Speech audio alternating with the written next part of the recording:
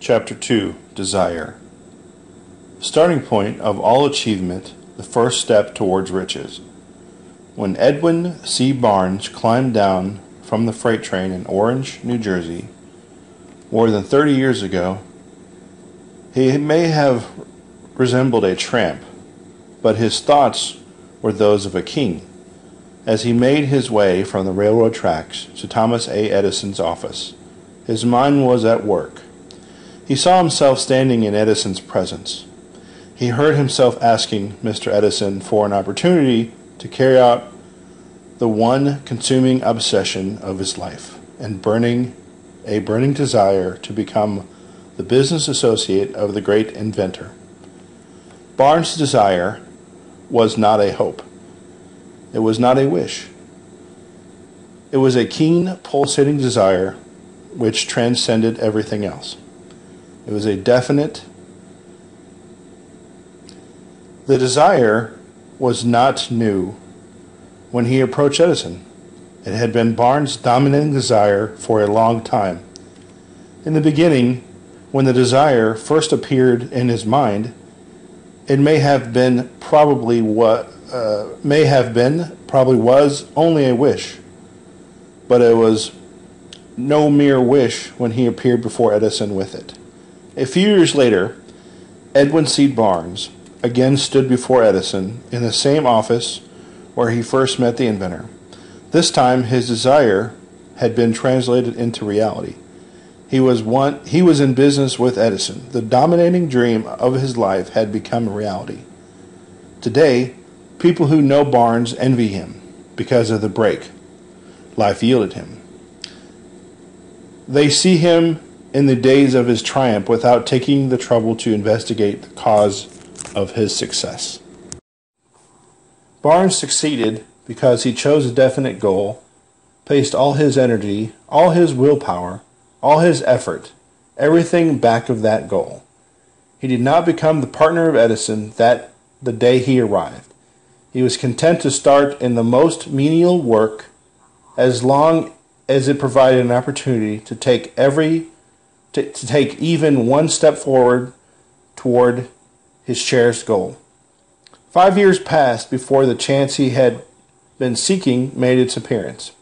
During all those years, not one ray of hope, not one promise of attainment of his desire had been held out to him. To everyone except himself, he appeared only another cog in the Edison business wheel. But in his own mind, he was the partner of Edison every minute of the time. From the very day that he first went to work there, it is a remarkable illustration of the power of the definite desire. Barnes won his goal because he wanted to be a business associate of Mr. Edison. More than he wanted anything else. He created a plan by which to obtain that purpose, but he burned all the bridges behind him. He stood by his desire until it became the dominating obsession of his life, and finally, a fact. When he went to Orange, New Jersey, he did not say to himself, "I will try to induce Edison to give me a job of some sort." He said, "I will see Edison and put him on notice that I have come to go into business with him." He did not say, "I will work there for a few months and if I get no encouragement, I will quit and get a job somewhere else." He did say, however, "I will start anywhere. I will do anything Edison tells me to do, but before I am through, I will be his associate." He did not say, "I will keep my eyes open for another opportunity in case I fail to get what I want here at the Edison organization." He said, "There is but one thing in this world that I am determined to have, and that is the business association with Thomas A. Edison. I will burn all bridges behind me and stake my entire future on my ability to get what I want." He let himself no possible way to retreat. He had to win or perish. That is all there is to do. That is all there is to the barn store of success. A long while ago, a great warrior faced a situation which made it necessary for him to make a decision which ensured his success in the battlefield. He was about to send his armies against a powerful foe whose men outnumbered his own. He loaded his soldiers into boats, sailed to the enemy's country, unloaded soldiers and equipment, and then gave the order to burn the ships that they had carried them. Addressing his men before the first battle, he said, "You see the boats going up the smoke? That means that we cannot leave these shores alive unless we win. We now have no choice. We win or we perish." Of course they won. Every person who wins in an undertaking must be willing to burn his ships and cut all sources of retreat. Only by doing so can one be sure of maintaining that state of mind known as the burning desire to win, which is essential to success. The morning after the Great Chicago Fire, a group of merchants stood on the State Street looking at the smoky remains of what had been their stores. They went into a conference to decide if they would try to rebuild or leave Chicago and start over in a more promising section of the country. They reached a decision, all except one, to leave Chicago. The merchant, who decided to stay and rebuild, pointed a finger at the remains of his store and said, "Gentlemen, on that very spot I will build the world's greatest store, no matter how many times it may burn down." That was more than 50 years ago. The store was built. It stands there today, a towering monument of the power of the state of mind known as a burning desire. The easy thing for Marshall Field to have done would have been exactly what his fellow merchants did. When the going was hard and the future looked dismal, they pulled up and went where the going seemed easier. Mark well this difference between Marshall Field and the other merchants, because it is the same difference which distinguishes Edward C. Jones from thousands of young men who have worked in the Edison organization. It is the same difference which distinguishes practically all who succeed from those who fail. Every human being who reaches the age of understanding of the purpose of money wishes for it. Wishing will not bring riches, but desiring riches with a state of mind that becomes an obsession, then planning definite ways and means to acquire riches, and backing those plans with persistence which does not recognize failure, will bring riches. The method by which desire for the riches can be transmuted into its financial equivalent consists of 6 definite practical steps.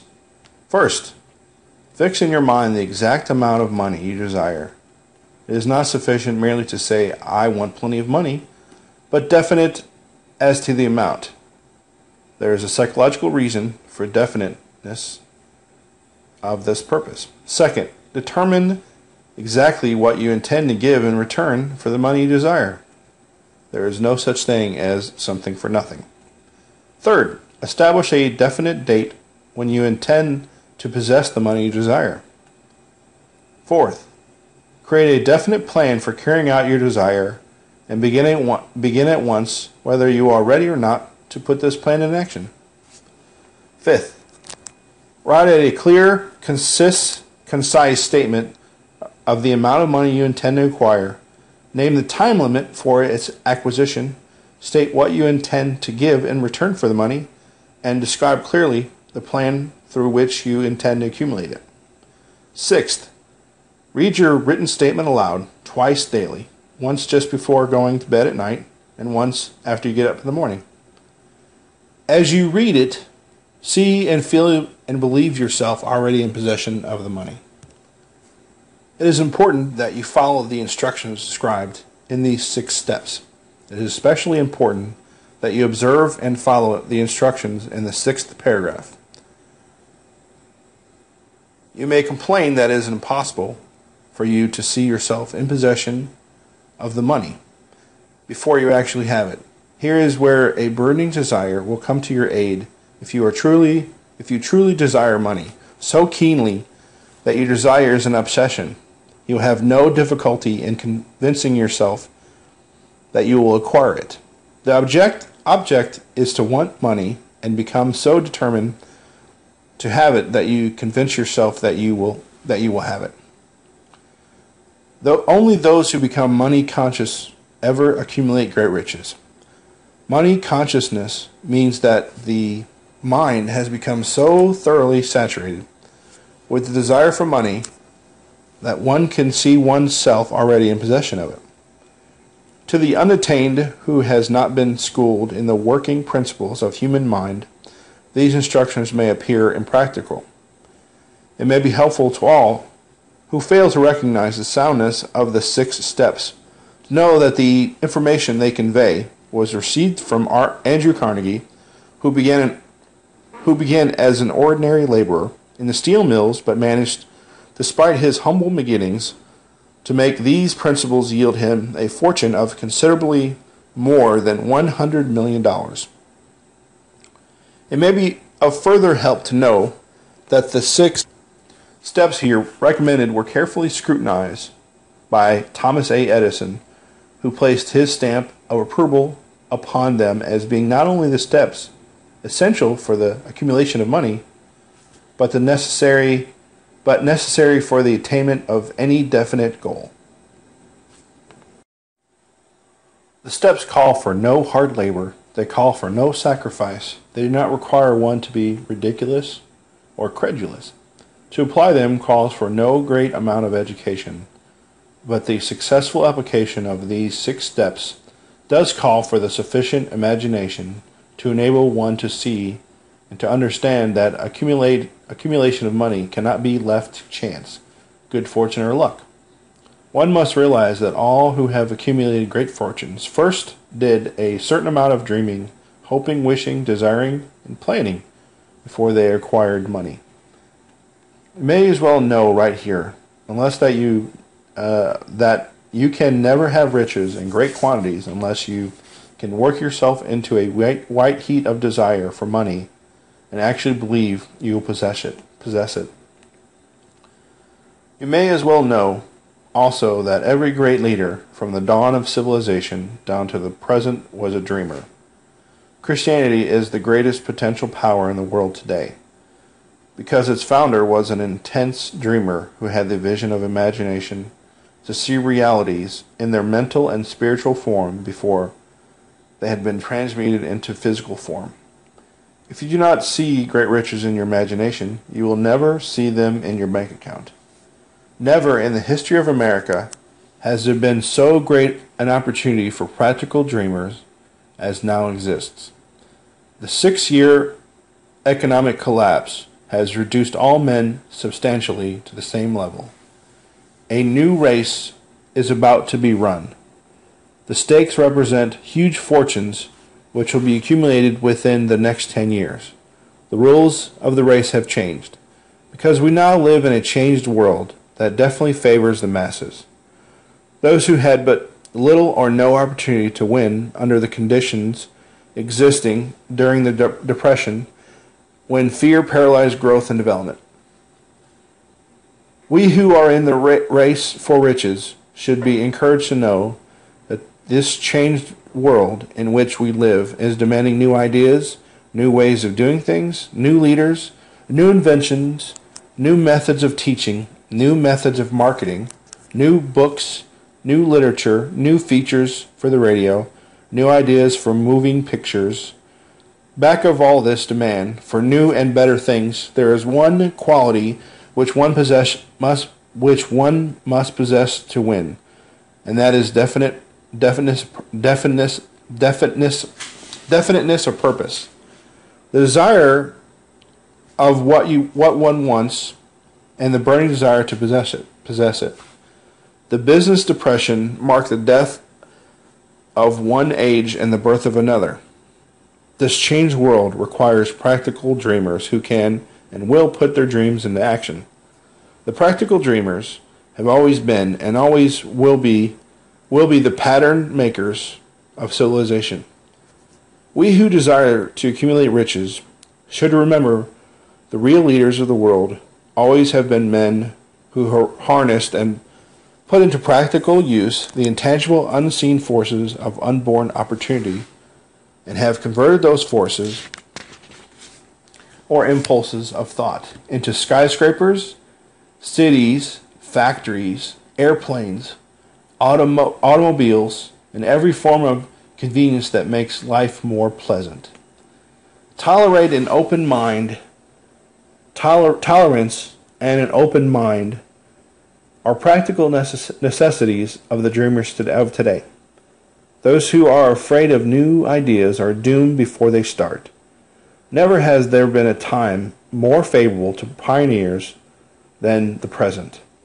True, there is no wild and woolly west to be conquered, as in the days of the covered wagon. There is a vast business, financial, and industrial world to be remolded and redirected along new and better lines. In planning to acquire your share of riches, let no one influence you to scorn the dreamer.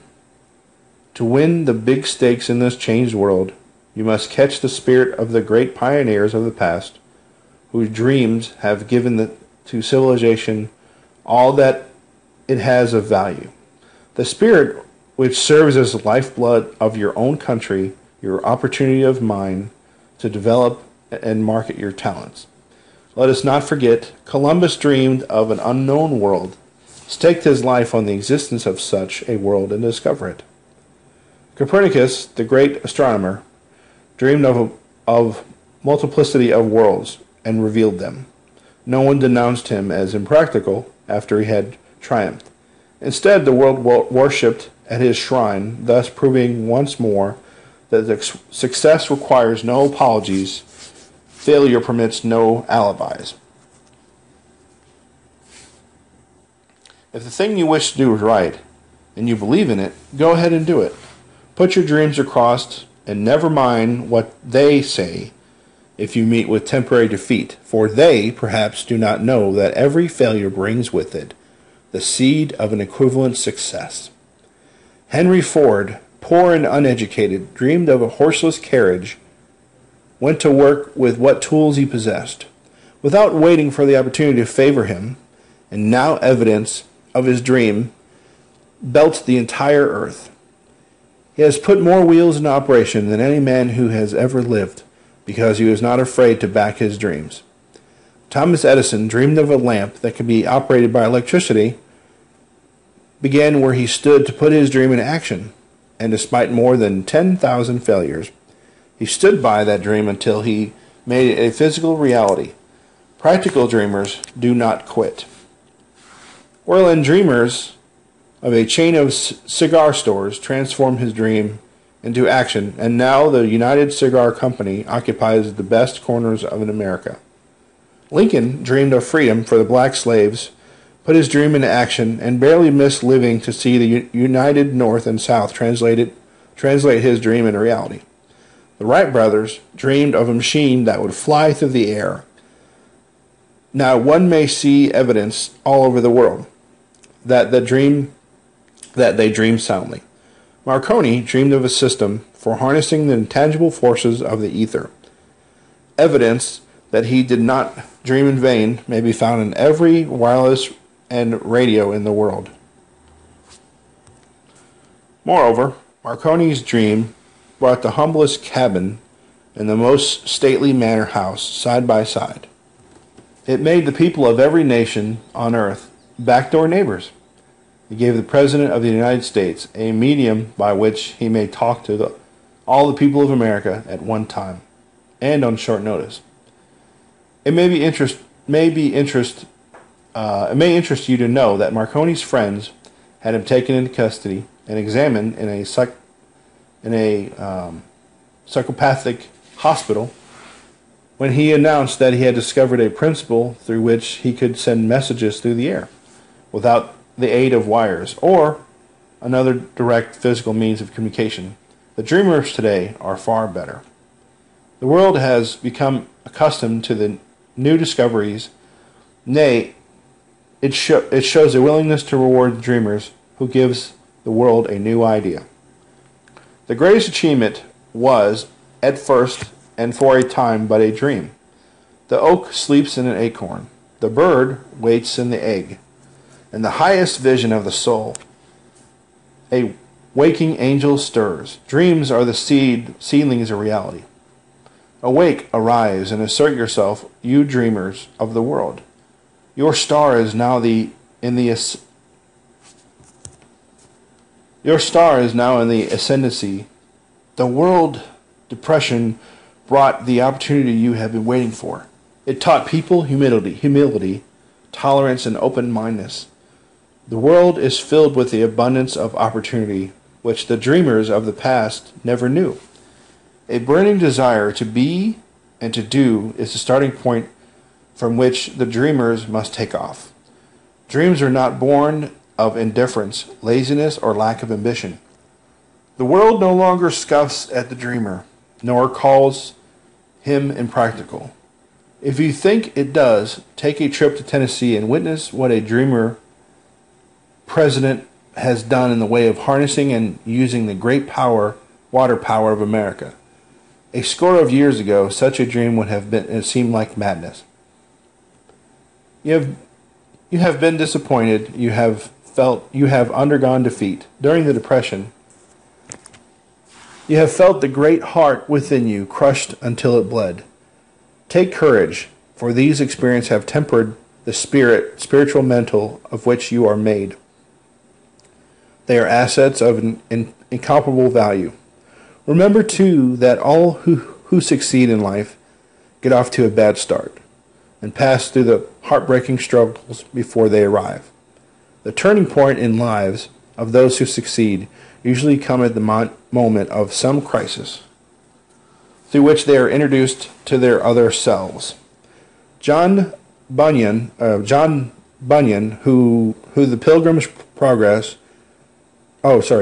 John Bunyan wrote The Pilgrim's Progress, which is among the finest of all English literatures. After he had been confined in prison and sorely punished because of his views on the subject of religion, O. Henry discovered the genius which slept within his brain after he had met with great misfortune and was confined in a prison cell in Columbus, Ohio.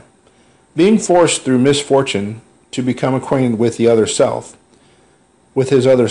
and to use his imagination, he discovered himself to be a great author instead of a miserable criminal and outcast.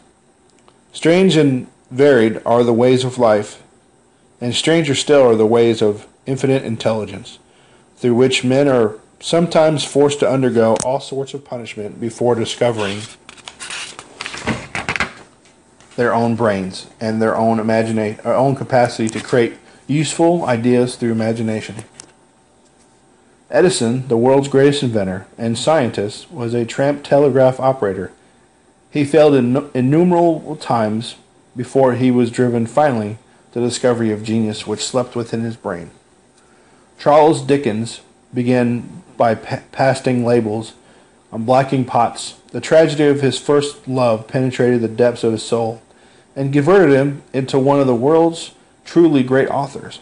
The tragedy produced first David Copperfield, then a succession of other works that made this a richer and better world for all who reads his books. Disappointment over love affairs generally has the effect of driving men to drink and women to ruin, and this because most people never learn the art of transmuting their strongest emotions into dreams of a constructive nature. Helen Keller became deaf, dumb, and blind shortly after birth. Despite her greatest misfortune, she has written her name indelibly in the pages of history of the great. Her entire life has served as evidence that no one ever is defeated until a defeat has been accepted as reality. Robert Burns was an illiterate country lad. He was cursed by poverty and grew up to be a drunkard in the bargain. The world was far better for he having lived. because he clothed beautiful thoughts in poetry, and thereby plucked a thorn and planted a rose in its place. Booker T. Washington was born into slavery, handicapped by race and color. Because he was tolerant, had an open mind at all times, on all subjects, and was a dreamer, he left his impress for good on the entire race. On an entire race. Beethoven was deaf. Milton was blind. But their names will last as long as time endures, because they dreamed and translated their dreams into organized thought. Before passing to the next chapter, kindly anew in your mind the fire of hope, faith, courage, and tolerance. If you have these states of mind and a working knowledge of the principles described, all else that you need will come to you when you are ready for it. Let Emerson state the thought in these words: every proverb, every book, every byword that belongs to thee for aid and comfort shall surely come home through open and winding passages. Every friend whom not thy fantastic will, but the great and tender soul in thee craveth, shall lock thee in his embrace. There is a difference between wishing for a thing and being ready to receive it. No one is ready for a thing until he believes he can acquire it. The state of mind must be belief, not mere hope or wish. Open-mindedness is essential for belief. Closed minds do not inspire faith, courage, and belief. Remember, no more effort is required to aim high in life, to demand abundance and prosperity, than is required to accept misery and poverty. A great poet has correctly stated this universal truth through these lines: I bargained with life for a penny, and life would pay no more. However, I begged at evening, when I counted my scanty store. For life is just an employer. He gives you what you ask, but once you have set the wages, why must you bear the task?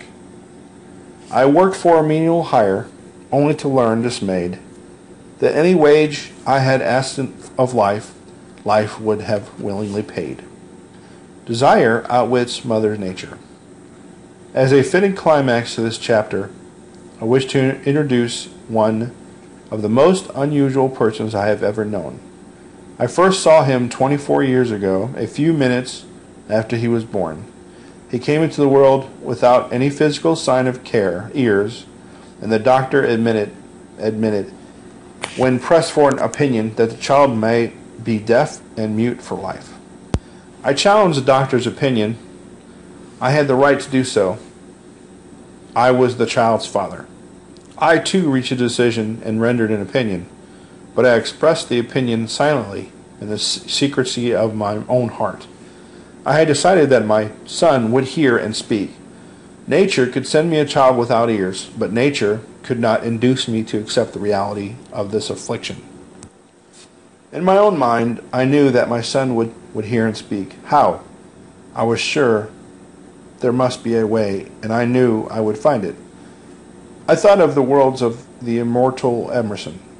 The whole course of things goes to teach us faith. We need only obey. There is guidance for each of us, and by lowly listening we shall hear the right word. The right word, desire. More than anything else, I desired that my son should not be deaf, mute. From that desire I never receded, not for a second. Many years previously I had written, our only limitations are those we set up in our own minds. For the first time I wondered if that statement were true. Lying on the bed in front of me was a newly born child, without the natural equipment of hearing. Even though he might hear and speak, he was obviously disfigured for life. Surely this was a limitation which that child had not set up in his own mind. What could I do about it? Somehow, I would find a way to transplant into the child's mind my own burning desire for ways and means of conveying sound to his brain without the aid of ears. As soon as the child was old enough to cooperate, I would fill in his mind so completely with the burning desire to hear that nature would, by methods of her own, translate it into physical reality. All this thinking took place in my own mind, but I spoke of it to no one. Every day I renewed the pledge I had made to myself, not to accept a deaf-mute for a son. As he grew older and began to take notice of things around him, we observed that he had a slight degree of hearing. When he reached the age when children usually began talking, he made no attempt to speak. But we could tell by his actions that he could hear certain sounds slightly. That was all I wanted to know. I was convinced that if he could hear even slightly, he might develop still greater hearing capacity. Then something happened which gave me hope. It came from the eternity, an entirely unexpected source. We bought a talking machine. When the child heard the music for the first time, he went into ecstasies and promptly appropriated the machine. He soon showed a preference for certain records. Among them, It's a Long Way to Tipperary. On one occasion, he played that piece over and over for almost 2 hours, standing in front of the talking machine with his teeth clamped on the edge of the case. The significance of this self-formed habit of his did not become clear to us until years afterwards, for we had never heard of the principle of bone conduction of sound at the time. Shortly after he appropriated the talking machine, I discovered that he could hear me quite clearly when I spoke with my lips touching his mastoid bone, or at the base of his brain. These discoveries placed in my possession the necessary media by which I began to translate in reality my burning desire to help my son develop hearing and speech. By the time he was making stabs at speaking certain words, the outlook was far from encouraging, but desire backed my faith, knowing no such word as impossible. Having determined that he could hear the sound of my voice plainly, I began immediately to transfer to his mind the desire to speak and hear. I soon discovered that the child enjoyed bedtime stories, so I went to work creating stories designed to develop in him self-reliance, imagination, and a keen desire to hear and to be normal. There was one story in particular which I emphasized by giving it some new dramatic coloring each time it was told. It was designed to plant in his mind the thought of his affliction. It was designed to plant in his mind that the thought of his affliction was not a liability, but an asset of great value. Despite the fact that all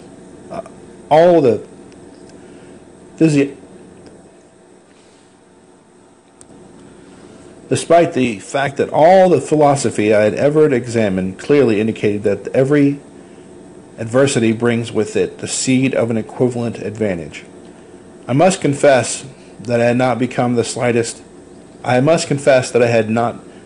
the slightest idea on how this affliction could ever become an asset. However, I continued my practice of wrapping that philosophy in bedtime stories, hoping the time would come when he would find some plan by which his handicap could be made to serve some useful purpose. Reason told me plainly that there was no adequate compensation for the lack of ears and natural hearing equipment. Desire, backed by faith, pushed reason aside and inspired me to carry on. As I analyze the experience in retrospect, I can see now that my son's faith in me had much to do with the astounding results. He did not question anything I told him. I sold him the idea that he had a distinct advantage over his older brother, and that this advantage would reflect itself in many ways. For example, the teachers in school would observe that he had no ears, and because of this, they would show him special attention and treat him with extraordinary kindness. They always did. His mother saw to that by visiting the teachers and arranging with them to give the child the extra attention necessary. I sold him the idea too that when he became old enough to sell newspapers, his older brother had already become a newspaper merchant. He would have a big advantage over his brother for the reason that people would pay him extra money for his wares because they would see that he was a bright, industrious boy despite the fact that he had no ears. We could notice that gradually the child's hearing was improving. Moreover, he had not the slightest tendency to become self-conscious because of his affliction. When he was about 7, he showed his first evidence that our method of servicing his mind was bearing fruit. For several months he had begged for the privilege of selling newspapers, but his mother would not give him consent. She was afraid that his deafness would make it unsafe for him to go on the streets alone. Finally, he took matters into his own hands. One afternoon, when he was left at home with the servants, he climbed through the kitchen window, went to the ground, and set out on his own. He borrowed 6 cents in capital from the neighborhood shoemaker, invested in papers, sold out, reinvested, and kept repeating until late in the evening. After balancing his accounts and paying back the 6 cents he had borrowed from the banker, he had a net profit of 42 cents. When he got home that night, we found him in bed asleep, with his money tightly clenched to his hands. His mother opened his hand, removed the coins, and cried, "Of all things!" Crying over her son's first victory seemed so inappropriate. My reaction was the reverse. I laughed heartily, for I knew that my endeavor to plant in the child's mind an attitude of faith in himself had been successful. His mother saw in his first business venture a little deaf boy who had gone out in the streets and risked his life to earn money. I saw a brave, ambitious, self-reliant little businessman whose stock in himself had been increased 100%. Because he had gone into business on his own initiative and had won. The transaction pleased me because I knew that he had given evidence of a trait of resourcefulness that would go on with him throughout life. Later events proved this to be true. When his older brother wanted something, he would lie down on the floor, kick his feet in the air, cry for it, and then eventually get it. When the little deaf boy wanted something, he would plan a way to earn the money, then buy it for himself. He still follows that plan. Truly, my own son has taught me that handicaps can be converted into stepping stones on which one may climb towards some worthy goal, unless they are accepted as obstacles and used as alibis.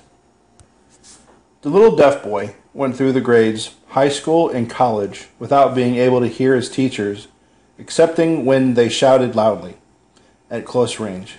He did not go to school for the deaf. We would not permit him to learn the sign language. We were determined that he should live a normal life and associate with normal children, and we stood by that decision, although it cost us many heated debates with the school officials. When he was in high school, we tried an electrical hearing aid, but it was no value to him, due, we believe, to a condition that was disclosed when the child was 6 by Dr. J. Gordon Wilson of Chicago, when he operated on one side of the boy's head and discovered that there was no sign of natural hearing equipment. During his last week in college, 18 years after the operation, something happened which marked the most important turning point of his life. Through what seemed to be by mere chance, he came into possession of another electrical hearing device, which was sent to him on trial. He was slow about testing it due to disappointment with a similar device. Finally, he picked the instrument up, and more or less carefully placed it on his head, hooking up the battery, and voila! As if by stroke of magic, his lifelong desire for normal hearing became reality. For the first time in his life, he heard practically as well as any person with normal hearing. God moves in mysterious ways, his wonders to perform. Overjoyed because of the changed world which had been brought to him through the hearing device, he rushed to the telephone, called his mother, and he heard her voice perfectly. The next day, he plainly heard the voices of his professors in class for the first time in his life. Previously, he could not hear them only when they were shouted at short range. He heard the radio. He heard the talking pictures, which are called movies, for the first time in his life. He can converse freely with other people without the necessity of having to speak loudly. Truly, he had come into possession of a changed world.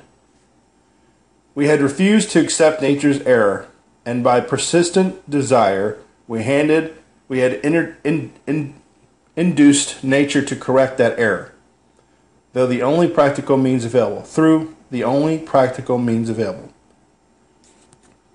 Desire had commenced to pay dividends, but the victory was not yet complete. The boy still had to find a definite and practical way to convert his handicap into an equivalent asset. Hardly realizing the significance of what had already been accomplished, but intoxicated with the joy of his newly discovered world of sound, he wrote a letter to the manufacturer of the hearing aid enthusiastically describing his experience.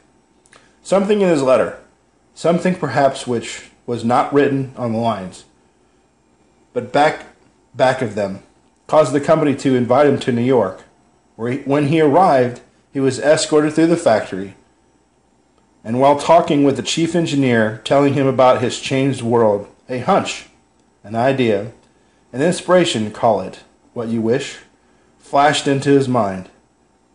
It was this impulsive thought which converted his affliction into an asset, destined to pay dividends in both money and happiness to thousands for all time to come. The sum of substance of that impulse of thought was this. It occurred to him that he might be able to help millions of people who were deaf just like him, who go on through life without the benefit of hearing devices. If he could find a way to tell them the story of his changed world, then and there, he reached a decision to devote the remainder of his life to rendering useful service to the hard of hearing. For an entire month, he carried on an intensive research,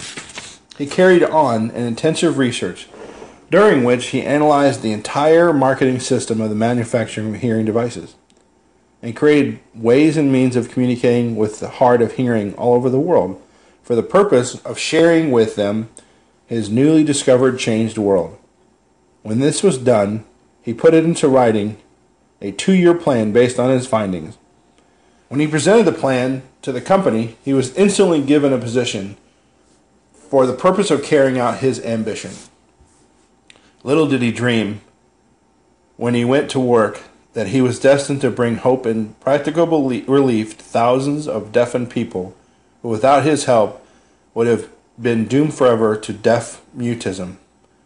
Shortly after, he became associated with the manufacturer of his hearing aid. He invited me to attend a class conducted by his company for the purpose of teaching deaf mutes to hear and to speak. I had never heard of such a form of education. Therefore, I visited the class skeptical but hopeful at the time that my time would not be entirely wasted. Here I saw a demonstration which gave me a greatly enlarged vision of what I had done to arouse and keep alive in my son's mind the desire for normal hearing. I saw deaf mutes actually being able to hear and to speak. Through application of the same the self-same principle I had used more than 20 years previously in saving my son from deaf mutism. Thus, though some strange turn of the wheel of fate, my son Blair and I have been destined to aid in correcting deaf mutism for those as yet unborn, because we are the only living human beings, as far as I know, who have established definitely the fact that deaf mutism can be corrected to the extent of restoring to normal life those who suffer with this ailment or affliction. It has been done for one, it will be done for others. There is no doubt in my mind that Blair would have been a deaf mute all of his life if his mother and I had not managed to shape his mind as we did. The doctor who attended at his birth told us confidently the child might never hear or speak. A few weeks ago, Dr. Irving Voorhees, a noted specialist on such cases, examined Blair very thoroughly. He was astounded when he learned how well my son now hears and speaks, and said his examination indicated that theoretically the boy should not be able to hear at all.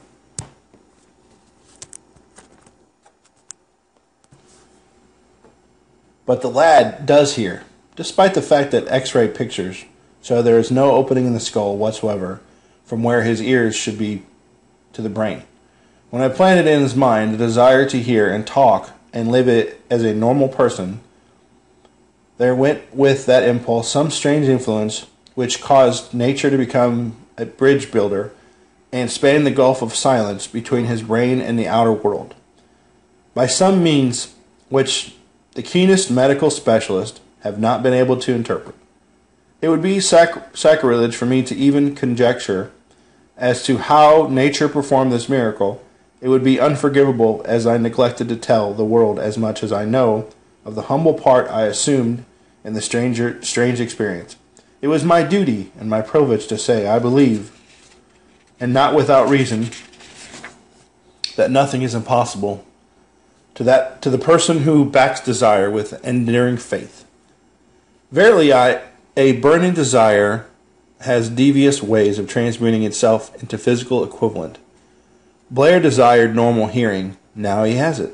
He was born with a handicap which might easily have sent one with less desire, deafened desire, to the street with a bundle of pencils and a tin cup.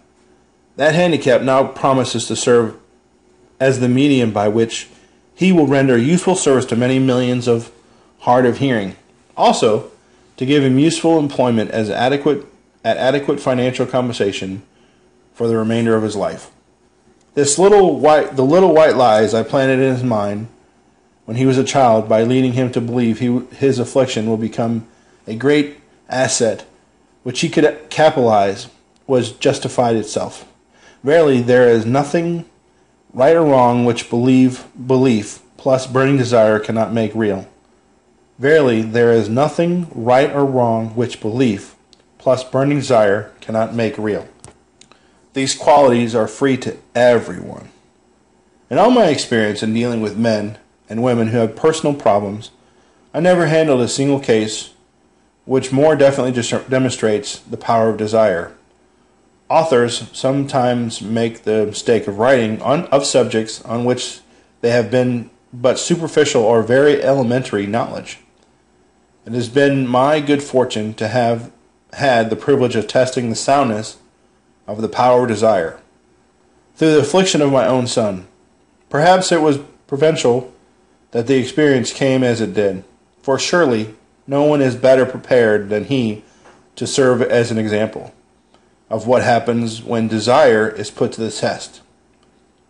If Mother Nature bends to the will of desire, it is logical that mere men can defeat a burning desire.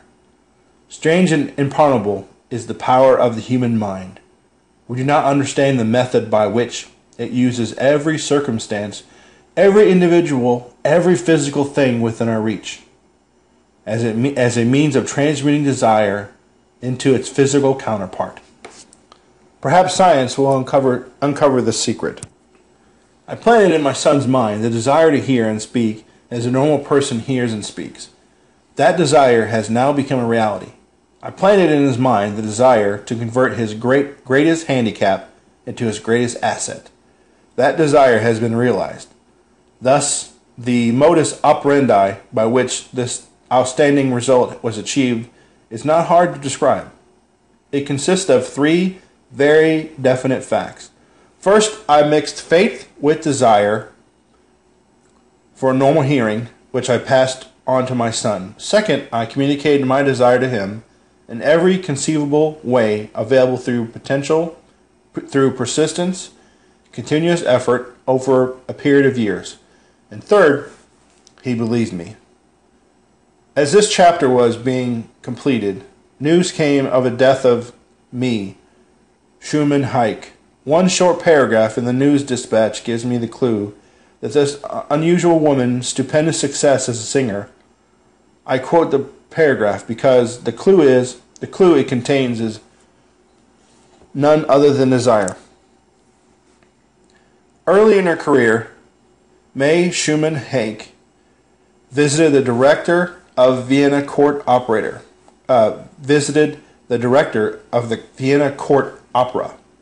to have him test her voice. But he did not test it.